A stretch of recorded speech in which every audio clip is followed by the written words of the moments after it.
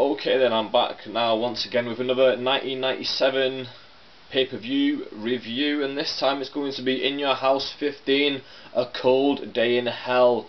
Now I've literally just finished watching this and I wasn't really paying too much attention to it in all honesty, but I'll do my best to describe what happened on the pay-per-view and give you my thoughts and opinions on what happened. So let's get straight into it.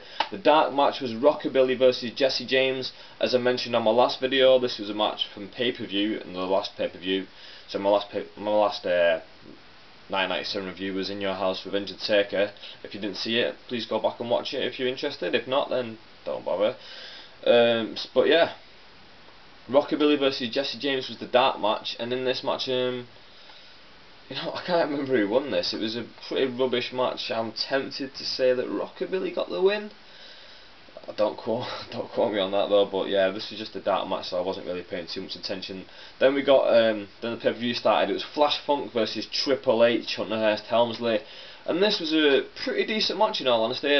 Flash Funk did his spot monkey sort of moves. He was doing all the flips and all the tricks, and Triple H was his base and did a really good job in my opinion of carrying the match from a technical standpoint and really selling the moves from Flash Funk. So yeah, it was a decent match. Triple H ended up getting the win.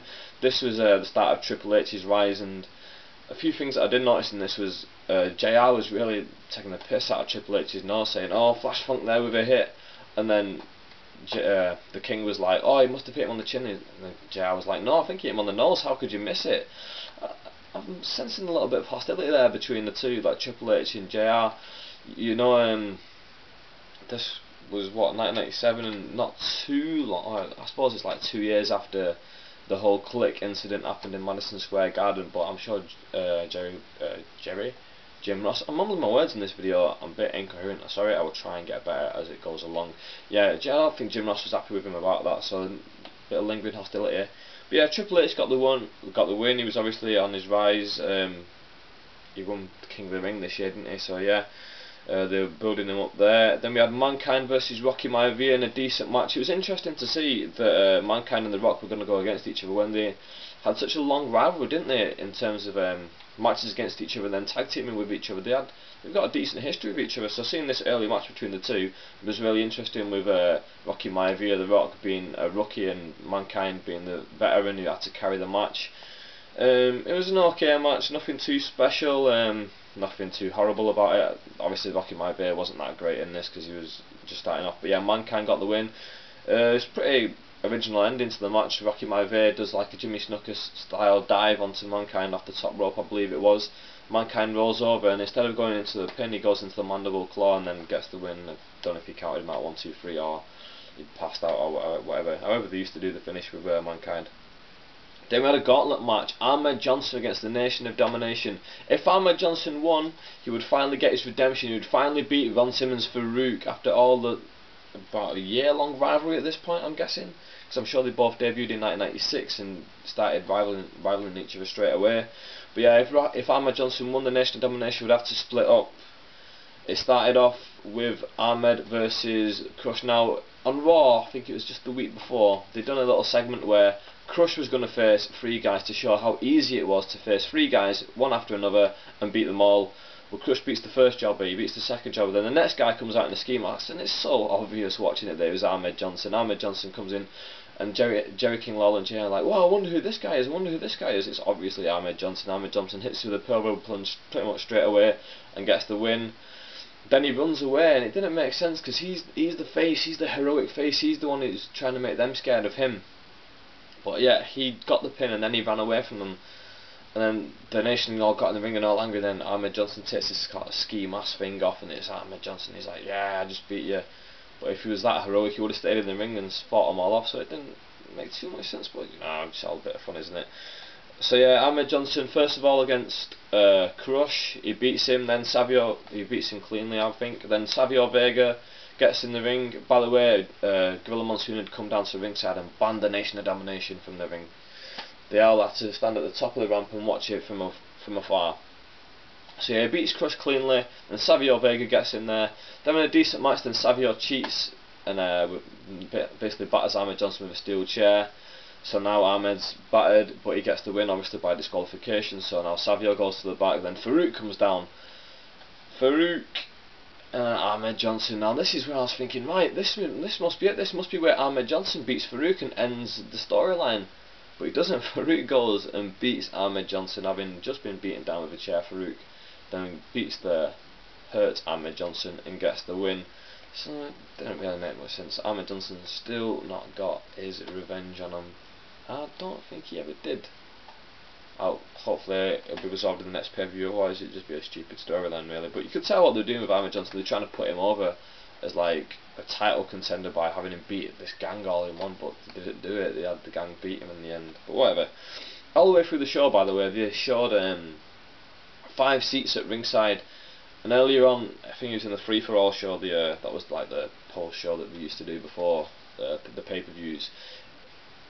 It had a Heart Foundation interview, and basically they said that, right, we've bought 5 seats from the scalper at ringside, and we're going to be there for the main event, which is Undertaker, Stone Cold Steve Austin, and we want to be there for that match. We want to get involved basically.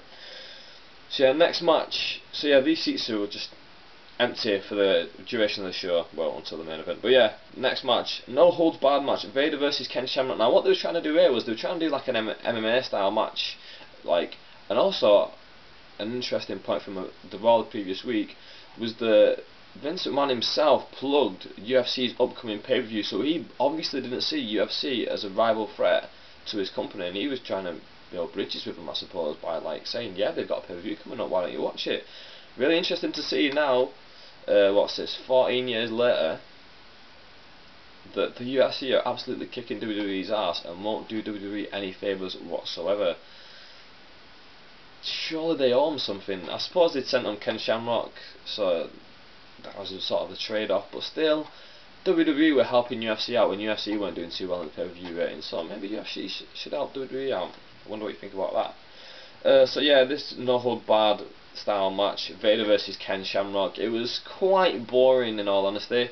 Ken Shamrock got the win with an ankle lock. They did it really MMA style where like it was back and forth, then out of nowhere Ken Shamrock just gets the ankle lock and Vader has to tap out straight away. The match dragged on a little bit, just bored me, yeah.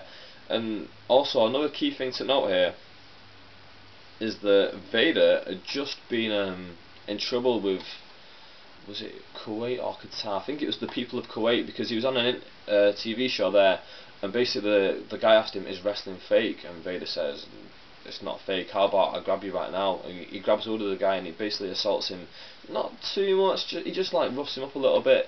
You might want to check it out on YouTube, or I might put a link in the description box if you can find it, / if I remember. So yeah, this was an ideal opportunity for them to build Vader up as a real monster, because he's just beating up this guy for calling wrestling fake. They should have really pushed him to the main event scene in my opinion, but they just put him under this Ken Shamrock who's coming from MMA, just beating this monster wrestler, showing you what they're basically putting MMA over wrestling in my opinion, but that's just my opinion. But yeah, Ken Shamrock gets the win. I'm a fan of Ken Shamrock, by the way, I'm not trying to put him down. I really enjoyed his work later on into WWE. And another thing to mention was Ken Shamrock's music in this was so bad, it was horrible. It wasn't the cool one that he had later on in like 1999. This was really a really bad generic song. Then we got the main event, World Wrestling Federation Championship match, Undertaker versus Stone Cold Steve Austin. The Heart Foundation come to ringside to watch. Both Austin and Undertaker are cheered. The heels are just watching at ringside. Now it doesn't make sense like wrestling wise, because this is the main event of the pay-per-view. This should really matter more what's happening in the ring than what's outside, but it's sort of building to a better thing, and it was done in a way where it made sense. It wasn't just like out of nowhere, like